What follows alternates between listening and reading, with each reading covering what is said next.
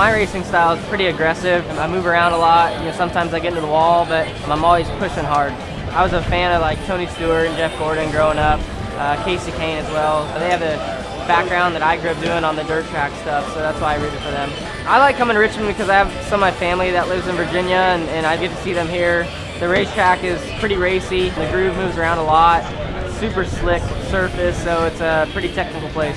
Yeah, we are having a good season, and I attribute that to just really good race cars right now. Everybody at our race shop has worked extremely hard over the last few seasons to get us to where we're at today, and there's still room to grow even. So continue to work hard and build on what we have.